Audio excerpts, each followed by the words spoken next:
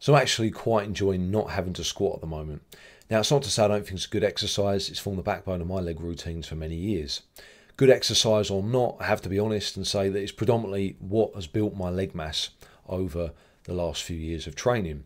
However, squatting comes at a massive cost.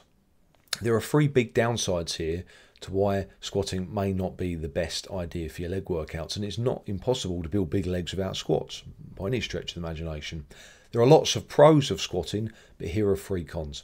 Number one is the time cost. You're going to be doing a lot of warm-up sets, probably more than any other exercise to get ready for the squat. You're going to be doing more mobility work, especially if you're taller or tighter, to prepare for the squat.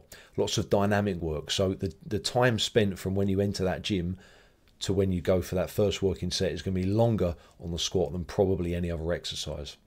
Number two, you're often going to be bottlenecking your performance to stimulate your lower body mass, which ultimately as a bodybuilder is why you're going to be squatting, to build bigger legs, by your torso rigidity, your lower back stiffness, your hip stiffness, which is a very frustrating situation to be in.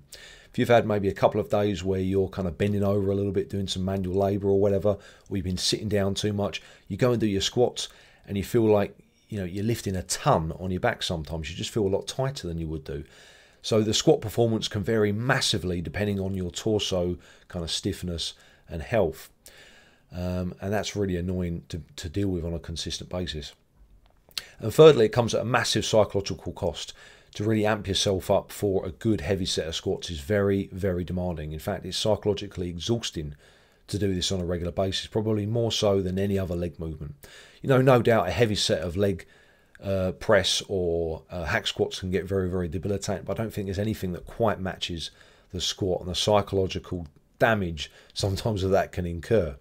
So three downsides. As I said, there are lots of pros of squats, but there are three downsides that I'm currently enjoying not having to go through on a regular basis as a bodybuilder.